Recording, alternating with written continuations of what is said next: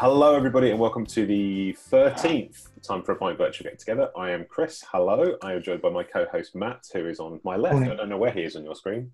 Do you want to introduce the guest, Matt? I would. I'm going to introduce someone who I have known for a long time, over a dozen years, I think. In the early days of Twitter, I first met Felix along with a couple of other Australian Watchnerds. And Felix was in that very, very early stage of Watchnerder and Team Watchnerd. He's obviously gone on to do much greater and better things than I, and is currently running with his co-host the OT podcast, but remains a freelance writer and has written for quite a few magazines. I'm sure all of us have read, and obviously was involved in Time and Tide as well in Australia. So welcome, Felix. It's great to be here. It's a pleasure. Thanks for joining Good way us. to spend a Sunday evening. Good. Yeah, thanks for joining us. Yeah. Do you want me to just? Are you want to? That was it. We'll do Go the over to Roman now. You can go home now. I'll try You're again. good. See you later. See you later, man. Read a drop. And I'm pleased to introduce Roman. He is a collector of interesting independent watches, a member of the Fifth Wrist podcast crew. He is a freeman of the Worshipful Company of Clockmakers. We established he is one of two currently in Australia. So if there is the news of the mysterious death of the other one in the newspapers over the next few weeks, we know what he's been up to. Welcome along, Roman. Hi, guys. Pleasure to be here. Thanks again for the invite. This should be great fun. Thanks for joining us. Should we dive straight in? We'll have a look at some watches. For anyone who has been here before, you hopefully know how this works. For anybody who's new, you maybe don't. So let me explain super quickly. You have the chat function. You can send messages to each other. You can talk to us as panelists. You can be super nerdy and demand that nobody eats radium. I'm getting in there before Kathleen this week. There's no radium in any of the watches. And there's a Q&A function. So if you have a question for one of the panelists, please use the Q&A function. Matt's going to be keeping an eye on the Q&A and the chat because I'm going to be sharing my screen and running a slide deck.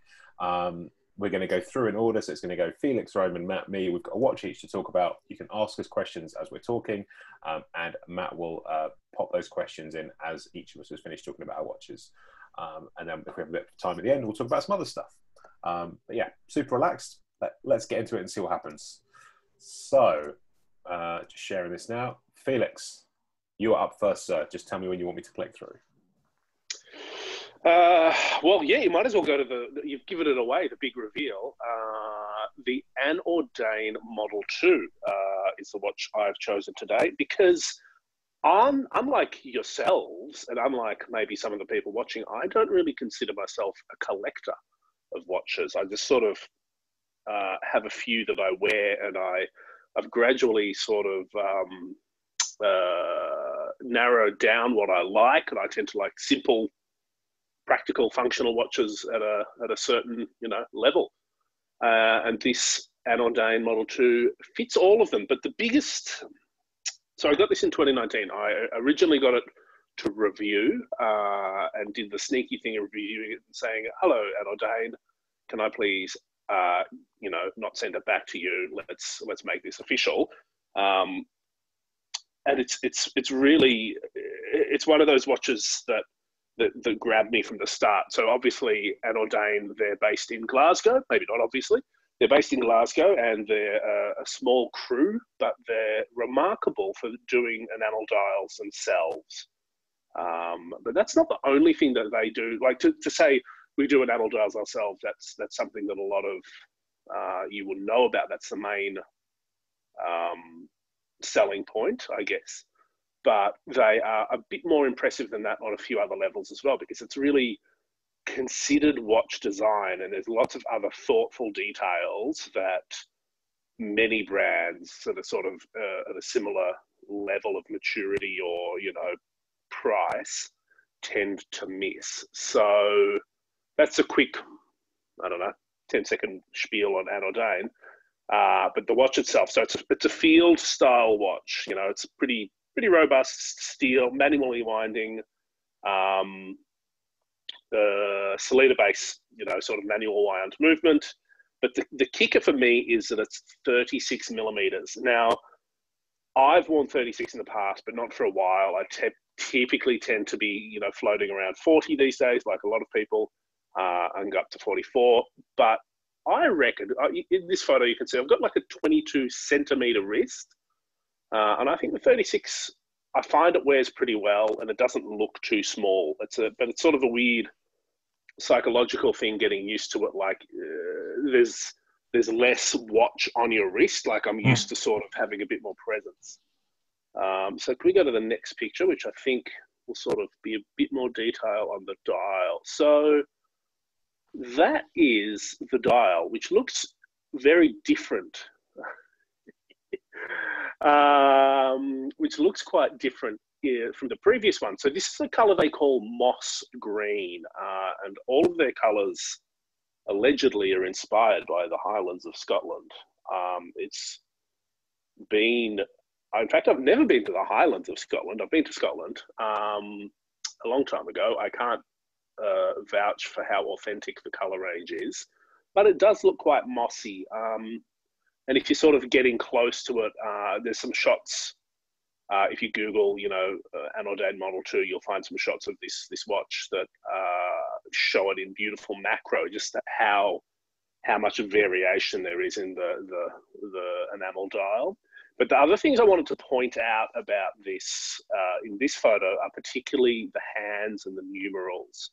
So something else that I like about anOrdain is that one of their first hires was a typographer.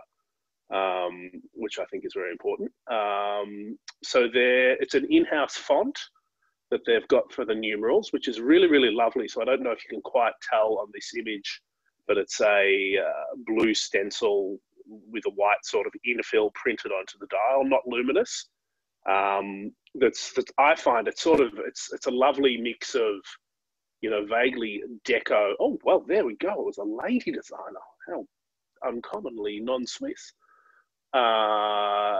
It's a lovely sort of deco but modern vibe, and I think it was inspired by Ordnance Survey maps. So that's the font. That's the first thing I wanted to point out about in this image. The other thing is the hands. So they're a syringe style hand, and the sort of the pips at the end are actually superluminova, which is charming but pointless. It will be visible for maybe 3 seconds in a pitch black room, and after that, it's not really legibility per se. But the thing that I found most remarkable about the hands, rather, is that they needed to use 2 suppliers to produce them. I think most companies, when working out the extra costs on that, would have said, no, let's just go without this feature and get one guy to do it. But no, they've gone with 2. I think the most recent generation of the Model 1 is using a different design hand. I don't know if they've updated the Model 2 yet, but I imagine they will iterate on it. And as someone said, I think it was Matt in the chat, the branding is super subtle. So you've got anOrdain at the top. Yeah, and it's beautiful. And at the bottom, it's got vitreous enamel. And now they're moving to a model where some of their retailers are starting to have co-branded watches. So I think you'll see James Porter in Scotland and the Armoury have their own logo typed down the bottom. So the Armoury has an Armoury logo at 6. And I think it's a really nice, that double signed thing is quite cool. And it's certainly at a scale where it's not too hard for them to do that. Like it's not, out of the realm of possibility. Can we go on to the next slide? What do we got next? Oh yeah, look, there's someone making some enamel. They do all their enamel in-house, which is, I think, super impressive for such a small company. They're currently not doing it because, they're all working at home, because of, lockdowns and all that. But apparently enamel is too dangerous to do, so they can't do that at the moment. So they've had to slow production, which I think means that if you're rushing off to buy one, you'll be facing a bit longer of a wait. So there you go. There's someone making enamel, and they've got beautiful color ranges like teal. And after I got this one, I sort of knew it was in the works. But the thing that sort of got a lot of attention late last year was their use of fume sort of style enamel, which is quite really stunning. And certainly don't lick the tools that they put the enamel into the oven with. That'll be hot. Yeah, that's right. So they can't do the enamel at home, but so there's only limits to how fast they can produce. So next image, please. What do we got here? Oh yeah, so proving two things here. If you can see at the bottom of the dial, you see some of the richness of the texture. You also see my backyard and unmown lawn in the background, but also it gives it a bit of a different look. So you can sort of see it on a NATO strap, and it gives it a bit of that fieldy vibe, which, I don't know, I typically find field watches quite boring because they're all, black and military and the same. So anyone that can take that genre and make it interesting, I am all for. So yeah, I really love this. I like the little cutaway actually, this between where the lug joins the case. Just a tiny little chamfering kind of internal angle. Yeah, and the other thing that's really nice is the crown. Like it's got sort of subtle guards, but it's really inset. Is it easy underneath just to pull it back out again though, is it? Yeah, there's a sort of, it's quite clear at the bottom to use your fingernail to pull it out.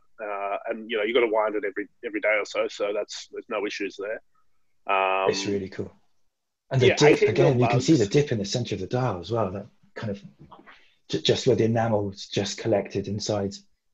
Yeah, it's great. It's unlike, I don't know what it is. I don't know if it's the fact that they've done it themselves and they're not using, or comparing themselves to the other sort of Swiss guys or whatever, but it is a very different style of enamel. It seems to be, they're using different colors, and there's a bit more texture and grey, sort of almost grain in the dials I've seen at least. So yeah, I think adding that surface texture, keeping that surface texture is really interesting. We had a Speak Marin on a couple of weeks ago, and that has a few kind of, it's not entirely flat, but it's not that milled lacquer you get either. This is as you said, this is kind of really interesting in terms of texture. Yeah. So I think the thing that I most take about, I know I'm sort of getting up to that 15-minute mark, so I'll sort of keep it pretty brief. The thing that I like, you can keep talking as long as you want, mate. Oh, great.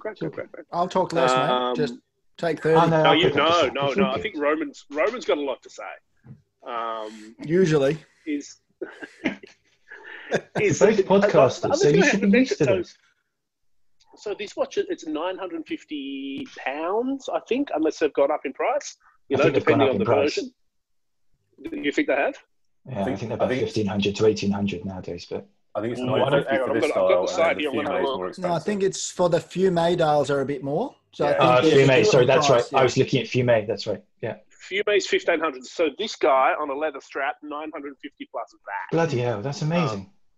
Yeah, that's amazing. And it's, for me, what I find most interesting is how they've done this. So it's an exercise in, the economics of a watch. So the case is pretty simple. Like the finishing's pretty,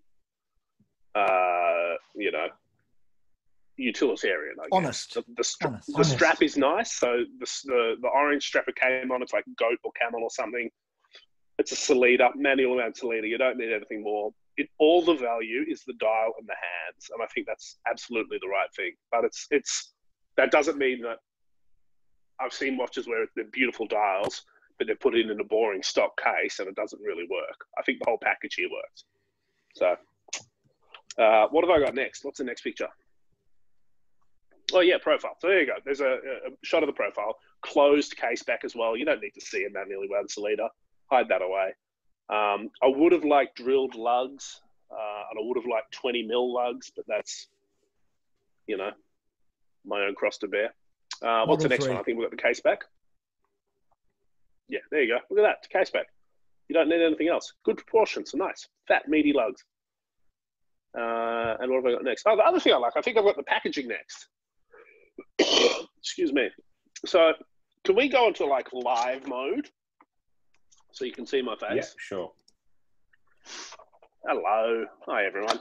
The other thing I was really impressed by is the packaging. So a £950 watch comes in that lovely box, which has this this schmancy little travel case in there, which is sort of similar to what Nomos are using now, and I've seen a few other brands. So it's not, they've not made it themselves, but you know, really good. It's a really lovely case for the price. And I think that sort of, I've bought enough watches like this, and it comes in like a fairly janky box or whatever. This was one where I'm like, oh wow, it came in like paper wrapped, Ordnance Survey style. The presentation from a high end retail point of view was clearly thought out, and it was really, great. Sigh.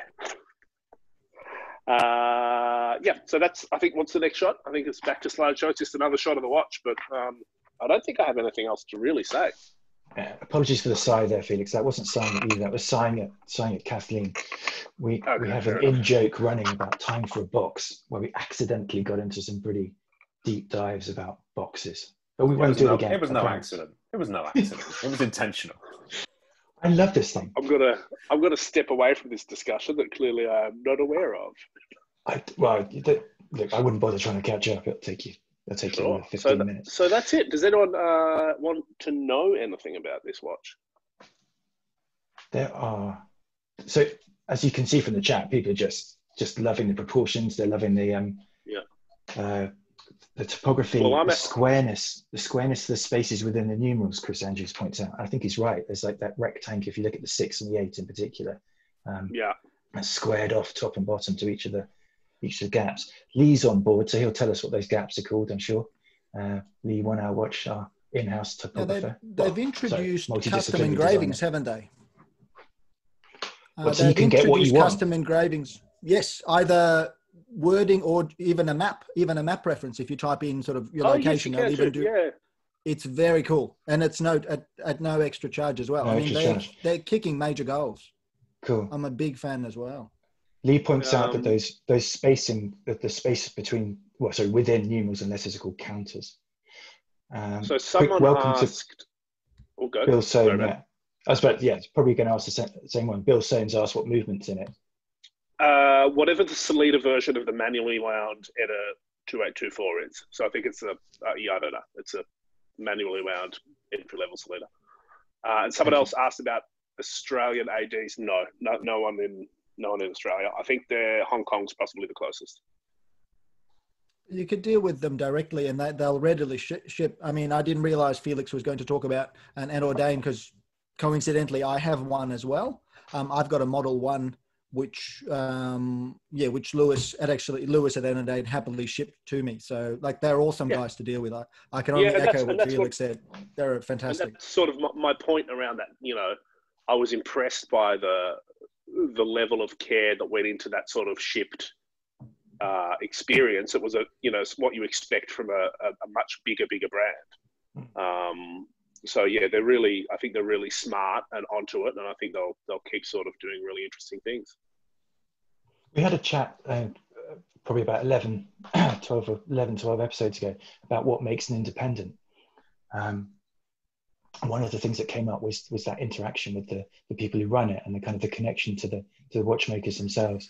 I think this kind of highlights that you could be an independent, or I don't like the word micro brand, but I think you could be an independent brand at all levels. And this is a good example of that independence shining through, I think.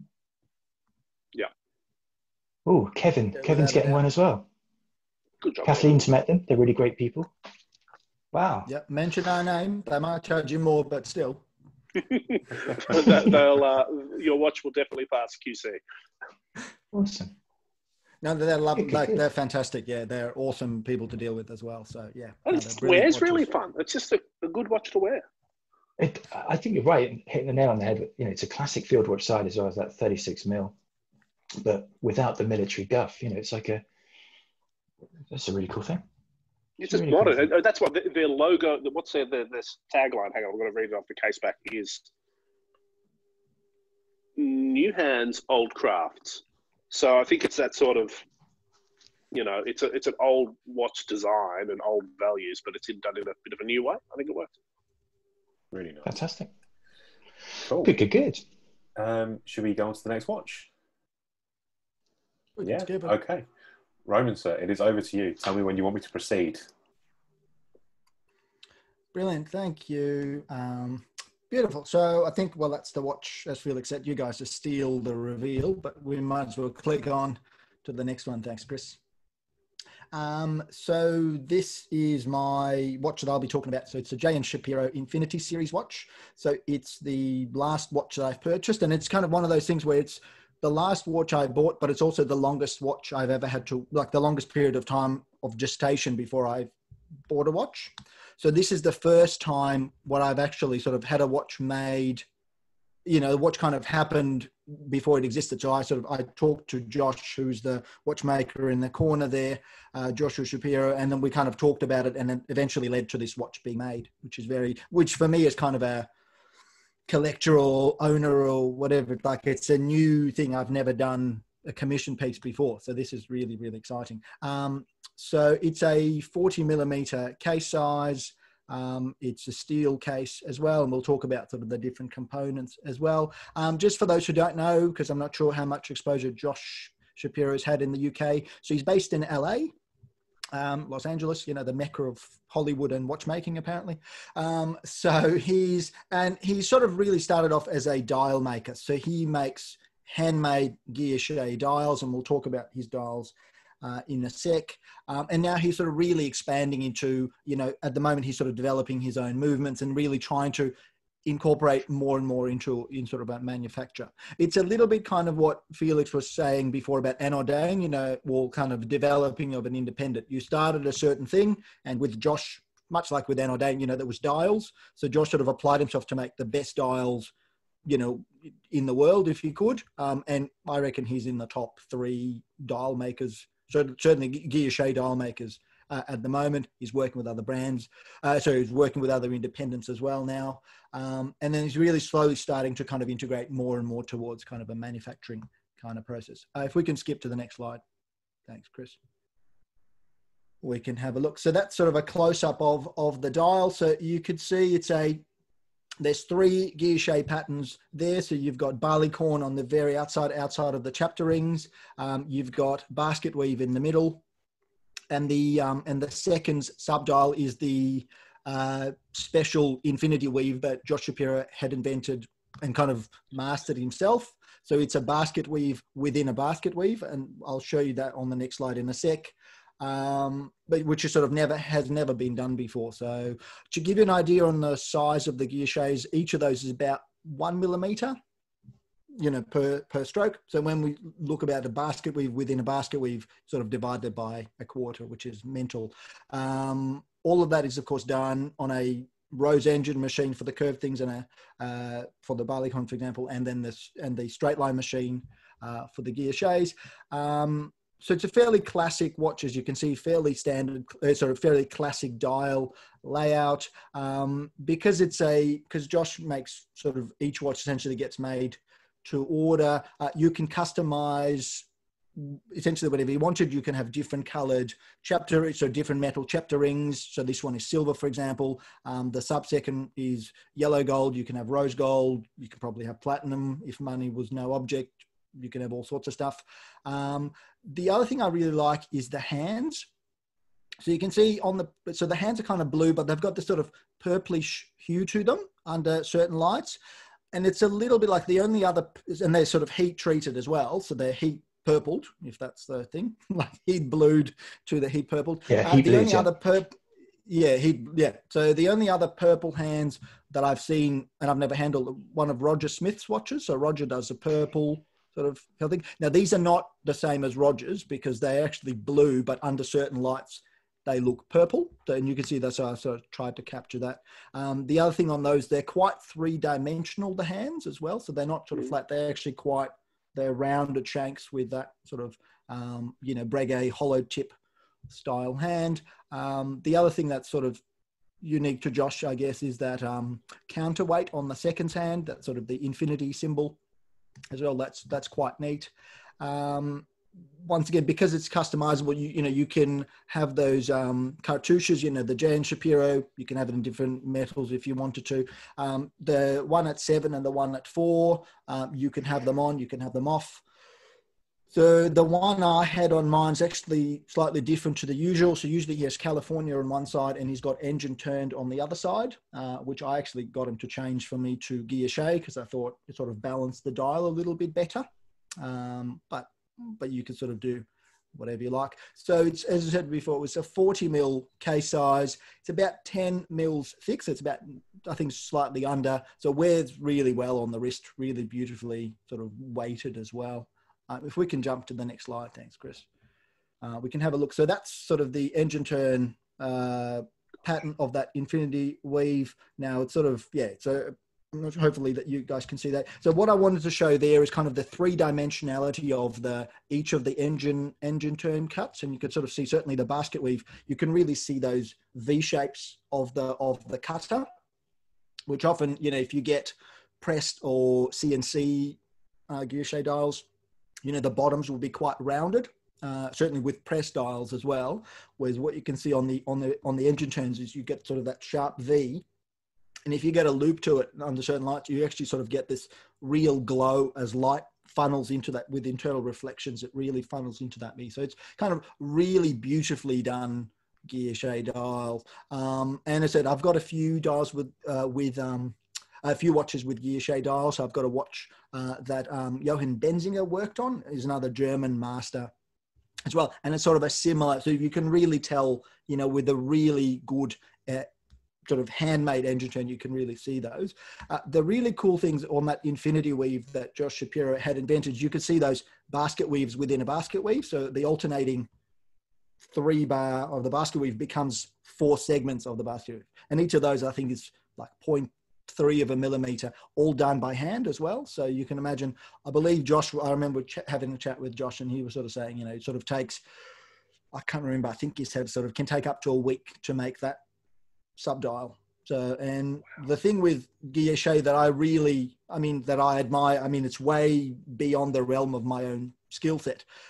But what I really like is that you're so balanced about, you know, so like, to avoid the pun, you know, it's a knife edge balance, because each cut, you're one cut away from essentially stuffing it up and starting again, because there's no do-overs. And, you know, you can imagine if you're getting to the end of this and then, you know, I'll presume if somebody slams the door or your kid calls you, you know, you sort of wouldn't want to do a sharp turn because, that would be, so this has never been done before. That kind of, that infinity weave, basket weave within a basket weave. So he's invented that. I think he's in the process of patenting that. Even CNC machines can't do that because they can't program them to even fake this kind of pattern. So there's kind of a unique thing that he's done. And when I sort of first heard about Josh, I mean, he's similar age to Felix and I, and you guys. So he's a young guy as well, you know, which is really nice. I'll round us up as young guys, as most of our audience is as well, obviously. You know, it's the watches are a young man's game, or young woman's game, really. It's a young person's game. Let's go with that. So he's a lovely guy, you know, similar age, you know, so, and having got to know him now for over the last sort of 18 months or so, like, you know, we're sort of chatting a lot about watches, about kind of life. We have very similar outlook on some things. I get to tease him about Donald Trump because he's in the US, which is great. I highly recommend it. If you know anyone in the US, perfect time to tease them about Donald Trump. Do it now. Wasn't he a teacher, or is he a teacher? He's a prince. So he was an assistant principal. So So when I first met him, so he was an assistant principal and also I think teaching a robotics class or something. But he was assistant principal in the morning. I think in the afternoon. So from like 1 o'clock till 5, and then he was engine turning in the morning. Self-taught engine turner as well. I believe so. So yeah, I mean, his story is really interesting. So I think he started making watches. He started making skeletonized dials, which is very ironic because I think he used to really enjoy seeing the wheels spin under the dial. And I think his thing was like, you know, for the longest time or for the first year or two, he thought, you know, who in their right mind would slap a dial on top of those beautiful, you know, wheels, you know, interacting and moving. And then I think one of his clients wanted a sort of a watch half skeletonized and half engine turned dial, and that kind of led him down the rabbit hole of, I presume, George Daniels looking at watchmaking, that chapter on engine turning, and then kind of from there, I think he met David Lindau, who's an American watchmaker who actually also makes engine turning machines, because machines are getting hard to get. So he actually makes guilloche rigs as well. So we've got Chris. We've got Chris on in the chat actually, who's also been trying to find some of those machines. Chris Manning. Yeah. Oh, fantastic! Yeah. That's awesome. So yeah, really enjoyed Chris's recent podcast as well. Hi, Chris, big fan. Yeah, so it's one of those things, and sort of the more I sort of get into watches, like I found coincidentally, or at least subconsciously, I've now accumulated a couple of watches with Guilloche dials, and it seems to be like, hey, I sort of had this realization, hey, I'm really into Guilloche, which is all right, I can say that. We're sort of, you're not gonna judge me, right? This is like a support group, right? Yeah, so it's really, really lovely. So yeah, so dials are really, really cool. Can we jump to the next slide, please, Chris? So this is the back, obviously. So this is the movement. So the movement that Josh used for his watches is really interesting. So he's an independent watchmaker. What he wanted was a movement that wasn't sort of a stock Eta or Unitas or something. So what he actually used is a movement called UWD 33, which is Uhrenwerk Dresden, and pardon my German pronunciation. Now, Uhrenwerk Dresden is a sister company to Langenhain. So Marco Lang set that up. So there's quite a nice, sort of nice synergy, if you like, between an independent watchmaker doing independent dials and an independent German manufacturing making movements in small batches. So it's kind of a real, I think it was a perfect choice of movement personally. This movement has been used in other watches, but quite rarely. So the only other watch that I'm aware of that this movement has been used in is the Zinn Meisterbund, which was a limited edition watch they've released twice, I think, in like 55 units, and then I think maybe in 70 units or something like that.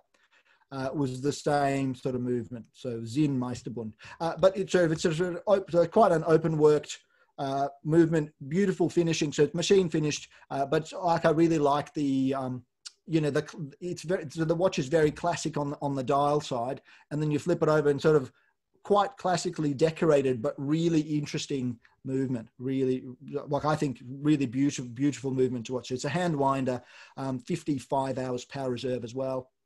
And it just works really, really well. Nice blend of modern and nice blend, that modern technology. Sorry, not technology, but that modern kind of industrial look with some very classic finishes. And I think, and Robert, I think, just pointed that out as well in the chat. It's really beautiful depth to the movement. You can really, the way they've sort of skeletonized some of the cocks, if I may use that term, it really adds this beautiful visual, like real depth to it. And they did really well. It's really nicely decorated as well.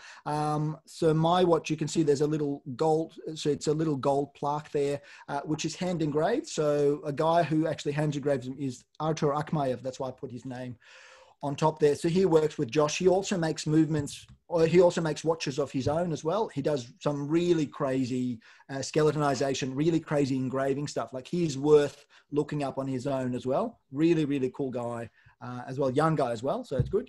These guys hopefully will live long enough to service our watches and look after them, which is important. But it's just a lovely sort of bunch of guys, putting these things together. And so once again, in terms, when I was talking to Josh about sort of getting stuff customized, I sort of asked him, can you put my initials on the bottom and on that plaque there at, 6 o'clock or whatever it is. And he's like, yeah, no worries. Tell us what you want to do. We can make that happen. So, and the more I sort of get into these independent watchmakers, I really enjoy that interaction that part of the stuff that we were talking about with Felix is that the possibility of speaking to the watchmaker or the people who are going to do the watch for you, make the watch for you, have a bit of a chat, just kind of know where the watch is at what stage, have the ability to customize if you want or not. Just a really lovely sort of human connection that really adds to it. The strap he uses is also like a small strap maker in Arizona, and I'm just blanking on the name. I'm sure it'll come to me. But once again, it's one of those, small operation, Stone Creek strap, something Creek straps. I'm sure it'll come to me, or just Google it. And the thing I really like about Josh is he's quite transparent about where he's, who he's working with as well on those. So yeah, so that's the back of it. If we just jump across So actually, before we do that, the book that was in the background of that picture, by the way, is a really nice book as well. It's a book on guilloche if anyone's interested. So it's a Kalina Shavlin book on guilloche, well worth a read. You know, if you're an engine turning geek like me, that's always well worth a read. So that's the profile of the case as well. We'll talk about the crown on the next slide, but you can see there's that, because the watch is called the Infinity series. There's a nice infinity, etched infinity symbol on the crown, which is good because it sort of matches the counterweight on the second hand. I think I talked about that. You can see sort of that sort of stepped, nice brushing on the watch there, to contrast with the polished bezel on top as well. And you can see the strap is quite slim as well, so it wraps around the wrist really nicely. So it sits, as a dress watch, it sits beautifully on the wrist. It's probably one of the most comfortable watches I've ever had. James Lamb is the guy who made the crown. He's a good mate of mine now, or has become quite a good friend of mine now.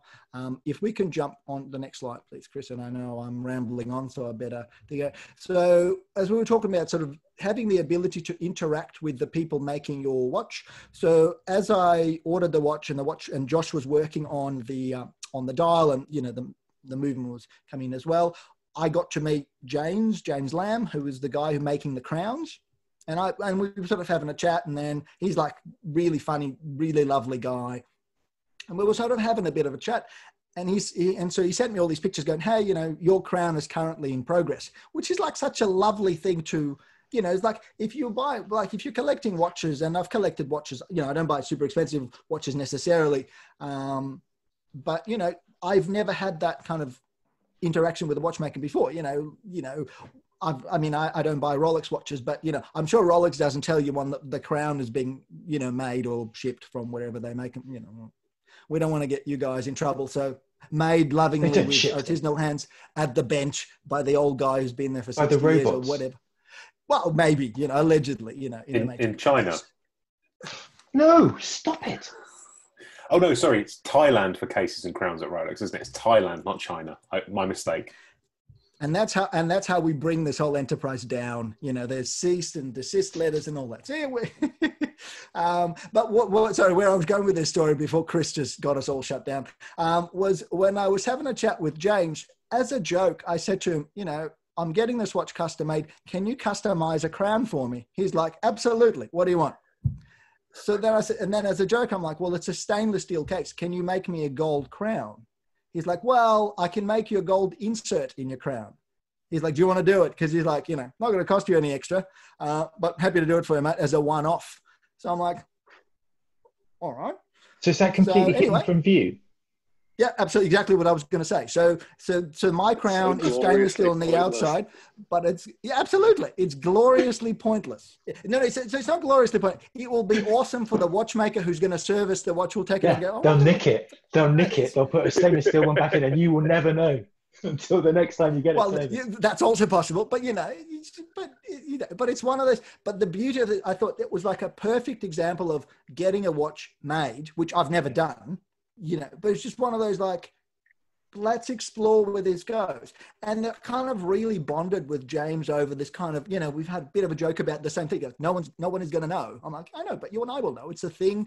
It's a joke that we have. And I've probably got a picture somewhere in my phone of, you know, him kind of saying, hey, these are the crowns I'm making. There's like, you know, stainless steel crowns, gold crown, yellow gold, and there's like one for Romans, like in its own little compartment being made like separately away. It's just like, it's one of those really lovely touches, but kind of really makes this watch kind of made for me in a really nice way. And it really exemplified kind of, you know, interacting with watchmakers, interacting in a really, really lovely way. So, and like I can sort of highlight, as we were talking about the, you know, the experience Felix has had with anOrdain, of this sort of being this really lovely, warm relationship between, I've had that with Josh as well. Like, you know, we good mates, we have a chat about, we have a giggle. I've shown the watch that I've made, because obviously, you know, he's only made about, I think 20 or 25 so far. He's getting more and more exposure. Like, he's done a recent series with not collectability, with the guys in the US. He's done like a meteorite crown, so a meteorite dial, and the collective. all that. Collective, sorry, that's yeah. Thanks, Felix. Yeah, but like I've shown this watch around because there's no other people in Australia at the moment who have it. But I'm really happy to show it off to people. Go, hey, this is a really cool thing that's happening on the other side of the world, sort of thing. Yeah, so it's really just a really lovely experience. And if we can just jump to the last slide, Chris, and then I can stop talking to save the people. And that's kind of the watch sitting in its natural kind of habitat while I'm working from home. You know, it's in the door. It's lovely to see a proper handmade dial. I mean, Patek announced a limited edition of 1,000 to mark their whatever it was 800 million Swiss, new building, and each of them is stamped. Even Patek are stamping their dials out. Hey ho. But it's one of those things. What I really like is that, with Josh's strategy, I think he started with the dials. I think the plan was make the best dials I can make, generate some revenue, and then start getting into kind of in-house movements and all that. And when I was talking to him before, the movement, like Felix was saying with anOrdain, in this watch, the movement was less important for me. I mean, the movement I think they chose is fantastic. Like, I think the UWD movement just fits this watch like beautifully, just thinking. But I didn't really care that it wasn't a Josh Shapiro in-house movement, because I think the movement they picked is really cool. It's nice. It's great. It has a story to tell.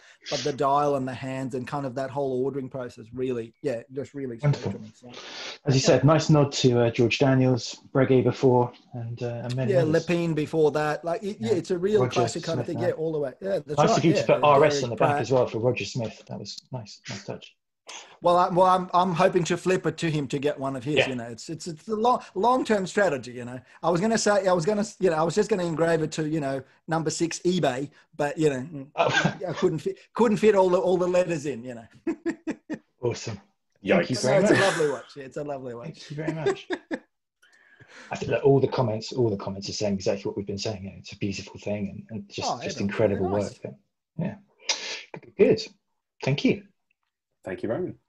Matt, over to you, sir. Oh, quickie. Oh, my goodness, Bremont. Another divisive brand. This is a watch I picked up back in 2009. I think this is an interesting thing because I think when it was launched in 2009, the Bremont Martin Baker series of watches, the MB2, it was kind of interesting. They'd worked with Martin Baker, the ejection seat company, to see what happens when you chuck a watch out of a plane, and that's actually quite a violent egress, as you can imagine. First of all, you've got to get rid of the canopy that needs to blow up and behind you, so you don't hit your head when you then go out nearly vertically at 1,000 miles an hour, whatever it is, away from the plane. And these are 0-0 rated seats, which means that as they have done in the past, you may have seen, you can eject when you're on the ground and still be safe. So they did a few things, and the interesting tech for me within this is that Peter Roberts, who was the technical director at the time, put two things in. One, a big rubber, basically, instead of having a movement holder, it's like a rubber polymer, so it stops the movement from hitting things and kind of just absorb some of the shock, which is a really simple idea, and I think he probably stole it from Satina back in the 60s, 70s. And secondly, something called the Rotoclip crown, which is the second of these crowns, the lower crown, which is an internal bezel, which almost everyone has, but a nice, very defined click to it as you turn it around. So this watch is based on the Bremont MB2. It's called an MB 1.5 by some people because it's a bit like an MB1, which is the watch you can only buy if you have punched out of a plane. So the yellow, if we just flick onto the next picture, the yellow pull handle, which is usually between your legs and the seat, you pull to eject, is that black and yellow band on the counter of the second hand. And then you'll see there are yellow markers at 5, 10, 15, etc. around the minute track of the internal bezel. And they're both taken from the MB1 watch. We couldn't get, so the MB1 only comes with a red barrel. We couldn't get red barrels, so all of these came with orange barrels. I actually swapped mine out. If we go on to the next one, when I went to visit them, I asked them if they could swap the orange out for like an anthracite grey. I was wearing it at work and it was getting some strange looks. I think it looks quite good. It's on a pretty shunky.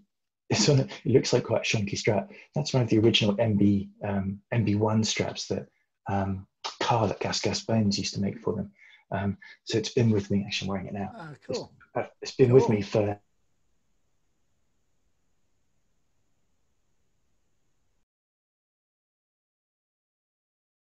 Like it's very much kind of do it yourself, wasn't it? Kind of feel to it.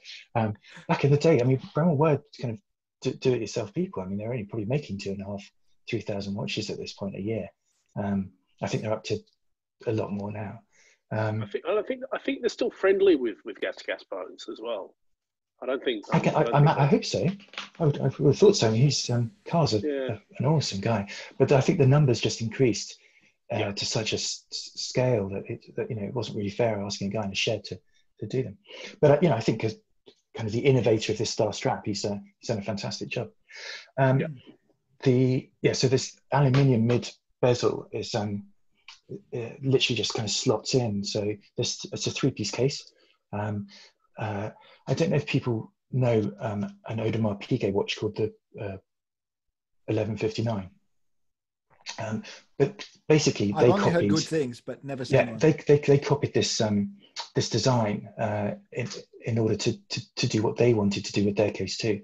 So if you just go on to the next slide, the case back has 6 screws, as you'd expect. It's screwed in, but what that means is the lugs are effectively floating and don't touch the case back. Interesting. So if you look above the screws at in this picture, 10 and 2, the lugs don't join the case, and that's exactly what AP had to do when they put a screw back on as well. The difference is AP, it's very tight, and this you've got enough room to put the aluminium knurled kind of mid barrel into it. So that's kind of interesting, I thought. Martin Baker ejection seat, MP 1.5. This was a limited run of 21 watches by Alistair at ATG Vintage. So they're relatively rare. I mean, when people talk about rare, this is rare because there are 21 of them. It's not an auction term, it's true. It's fairly limited in number, and I've had it for a long time. Cool. I really like it. I haven't dived with it. I ski with it a lot, and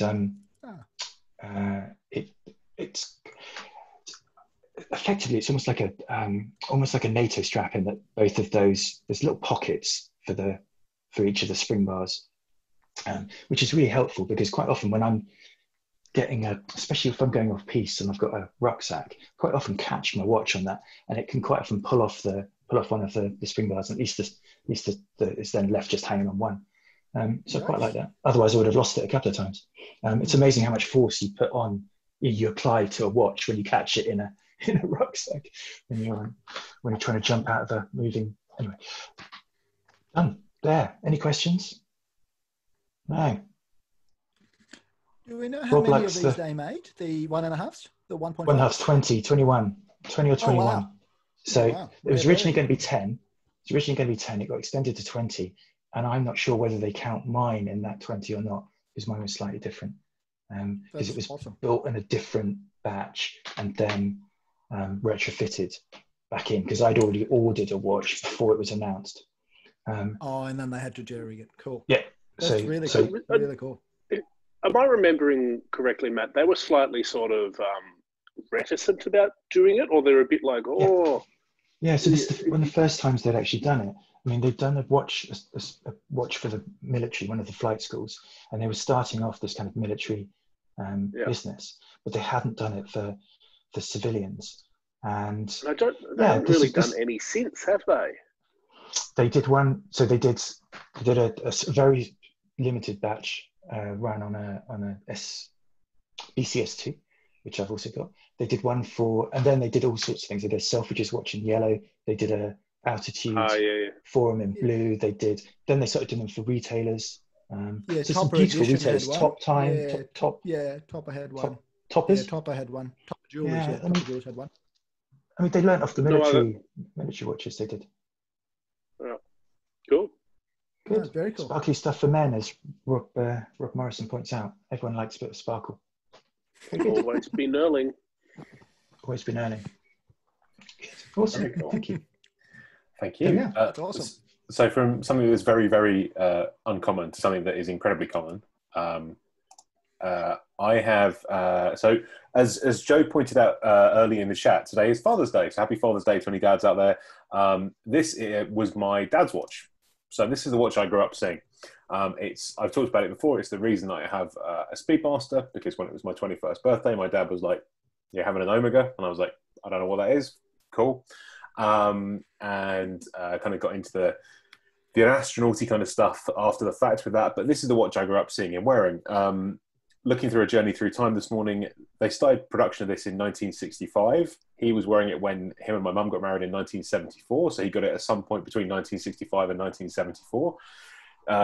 Talking to her on the phone this morning, she tells me that when she met him, he was in one of various cars that I've heard stories about. So him and his brother used to go and buy second-hand cars that were way beyond their means and then drive them until something expensive broke that they could not afford to fix. Not something expensive like an engine or a gearbox, but it could be that the car needed new tyres, and at that point it was time to say goodbye to it.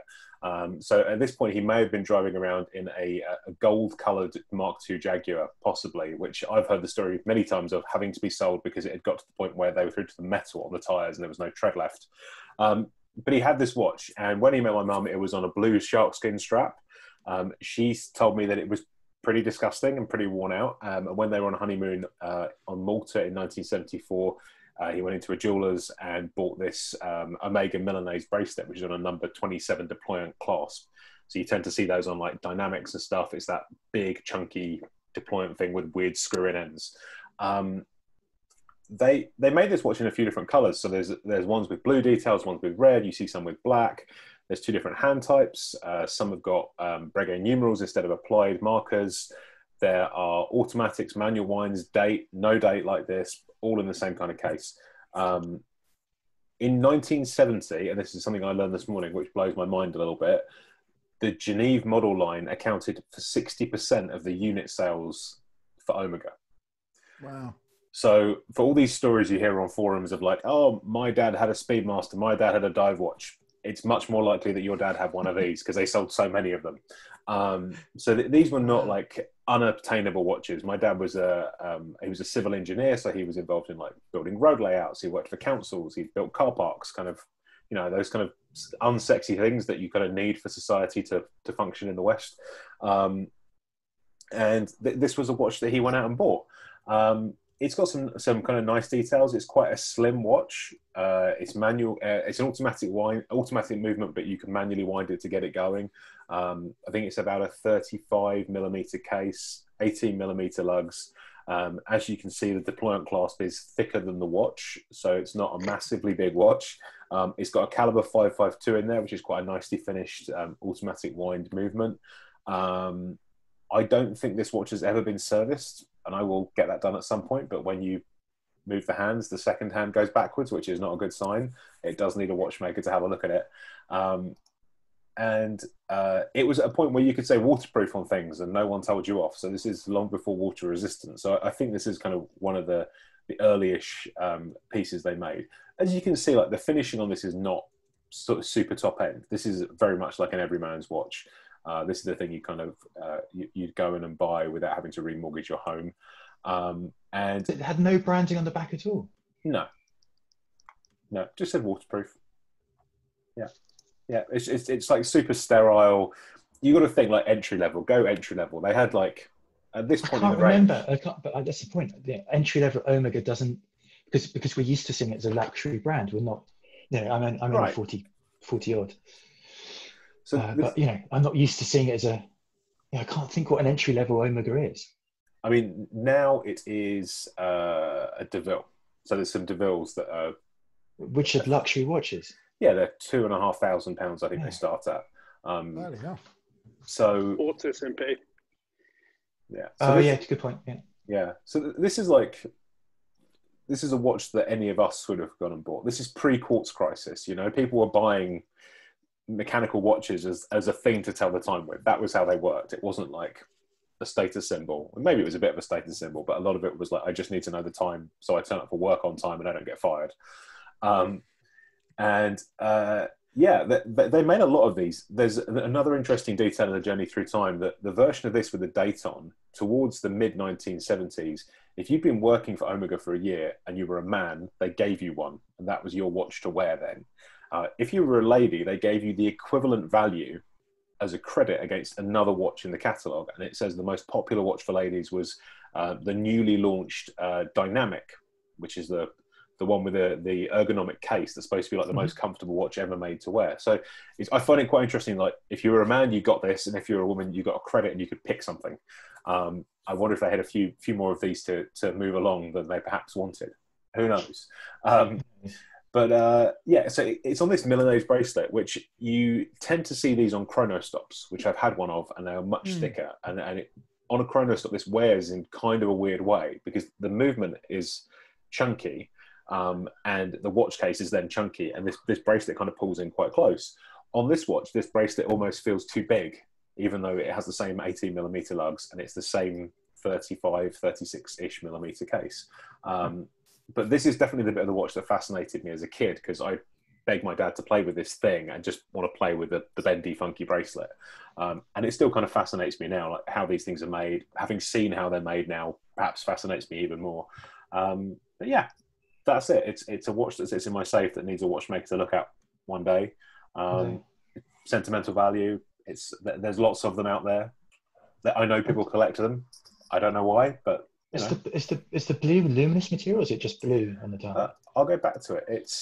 So they're blue markers. So it's a piece of.